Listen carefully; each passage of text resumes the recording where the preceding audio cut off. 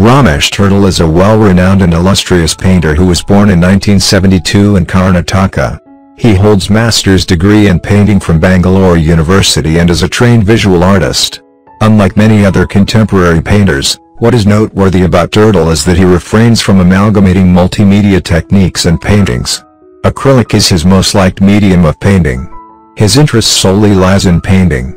Not only is he a prominent personality in India, but he is also a notable personality around the world. He has exhibited his works in Austria, Slovenia, Italy, England, Texas, Belgium, Holland, Florida, and Paris. Ramesh has also been honored by national and state-level awards multiple times.